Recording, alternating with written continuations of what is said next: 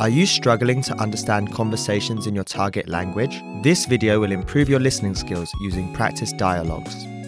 How do you know if your language skills are improving? Our team of teachers have designed a free quiz to determine your actual learning level.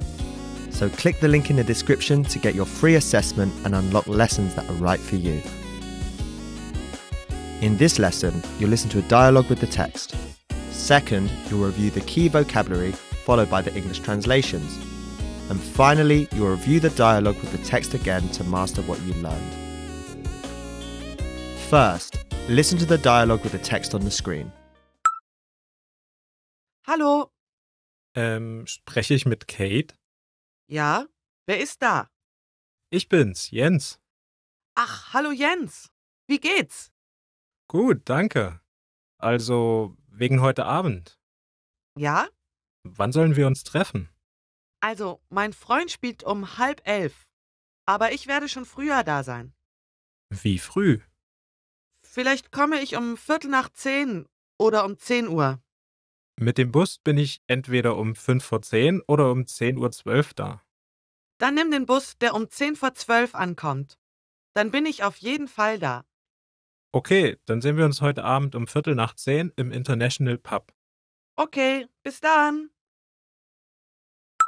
Now you'll hear the key vocabulary, followed by the English translation. Wegen. Because of. Wegen. Wegen. Viertel. Quarter. Borough. Viertel. Viertel. Wer? Who. Wer? Wer? Wann? When. Wann?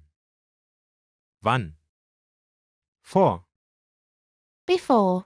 Ago. In front of. Vor. Vor.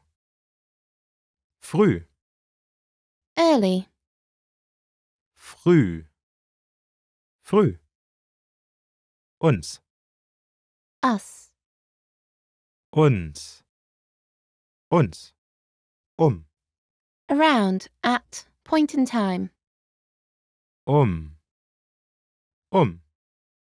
Halb. Half. Halb. Halb. Treffen. To meet. Treffen. Treffen. Finally, let's review the dialogue again. See if you can understand more this time. Hallo, Spreche ich mit Kate? ja, wer ist da? Ich bin's, Jens.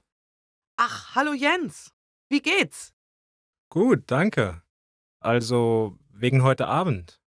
Ja, Wann sollen wir uns treffen? also mein Freund spielt um 10:30, aber ich werde schon früher da sein. Wie früh? Vielleicht komme ich um 10:15 oder um 10 Uhr. Mit dem Bus bin ich entweder um 5:10 oder um 10:12 da. Dann nimm den Bus, der um 10:40 ankommt. Dann bin ich auf jeden Fall da. Okay, dann sehen wir uns heute Abend um 10:15 im International Pub. Okay, bis dann. This is the end of the lesson. In this lesson, you improved your listening and mastered key vocabulary for everyday life conversation. Don't forget to click the link in the description to get your free assessment and unlock lessons that are right for your learning level. Keep practicing and move on to the next lesson.